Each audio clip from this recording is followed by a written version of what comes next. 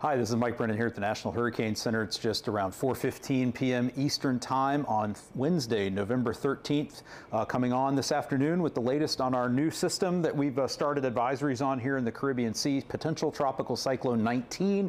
Right now, it's a broad area of low pressure. You can see all the shower and thunderstorm activity that's blown up around it today. Currently, the broad center of low pressure is a little less than 300 miles to the east of the Nicaragua-Honduras border here on the in Central America. The system, our best indications are, is moving off to the west at about 6 miles per hour. Maximum sustained winds right now are around 30 miles per hour. So we are expecting the system to go on and become a tropical storm overnight, and then it could steadily or even rapidly strengthen over the warm waters here of the western Caribbean Sea and be at or near hurricane intensity as it approaches the coast of Central America over the next several days. Now you can see all the forecast points clustered together here. So right now we're at Wednesday afternoon. This is going to get us to Thursday afternoon, Friday, Saturday, Sunday. The system is going to slow down and basically stall out near or right offshore of the coast of Honduras all the way through the weekend. And so there's going to be some big uncertainty that's going to play out here over the next several days. If the center stays offshore,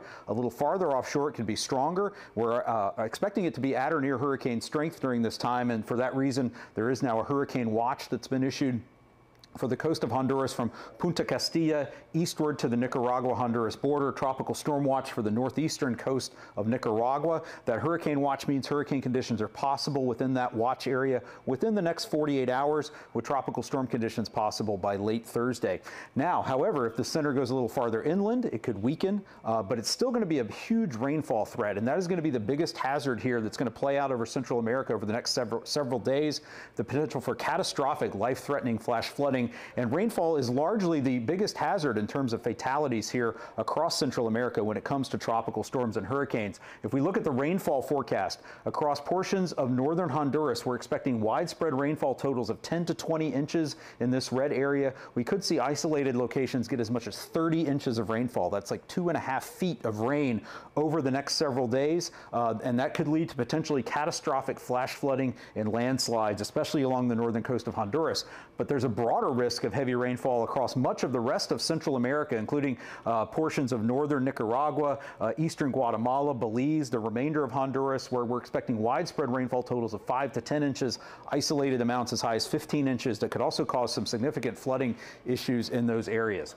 Now, if we zoom out and look at the longer range track forecast, again, we're expecting the system again to become a tropical storm and then meander near or just offshore of the coast of northern coast of Honduras all the way through the weekend. And we get out to the Monday time frame, we expect the center to be somewhere in the vicinity of the Yucatan Peninsula, perhaps over Belize, perhaps over the Yucatan Peninsula of Mexico, perhaps offshore. So again, the uncertainty here and how much land interaction is going to occur will determine how strong the system is here. Right now, we're expecting it to be a strong tropical storm, but a hurricane certainly not out of the question. If the system remains inland, it could be weaker. If it stays offshore, it could be stronger. So there's a lot of uncertainty that's going to come into play as to exactly what those impacts are going to look like for the Yucatan Peninsula. And then even more uncertainty as we go out farther into next week for any potential longer-term impacts to the state of Florida and Cuba in the eastern Gulf of Mexico. So let's wrap up with the key messages here for Potential Tropical Cyclone 19 on this Wednesday afternoon. Through early next week, heavy rainfall will cause significant, life-threatening, potentially catastrophic flash flooding and landslides across portions of Central America, particularly northern Honduras, Belize, El Salvador, eastern Guatemala, and western Nicaragua. The disturbance is forecast to be near hurricane strength when it moves near the eastern coast of Honduras and northeastern Nicaragua Friday and Saturday, and hurricane and tropical storm conditions are possible in those areas where those watches have been issued this afternoon. The system is forecast to approach Belize and the Yucatan Peninsula of Mexico at or near hurricane strength early next week, and so there is a risk of dangerous storm surge, damaging winds in those areas. So residents in the Yucatan Peninsula should monitor updates to the forecast, make sure they have their hurricane plan in place. Looking farther downstream, it's much too soon to determine what impacts this system could eventually bring to portions of the eastern Gulf of Mexico, including Florida, the Florida Keys, and Cuba during the middle portion of next week, but residents in these areas should regularly monitor updates to the forecast.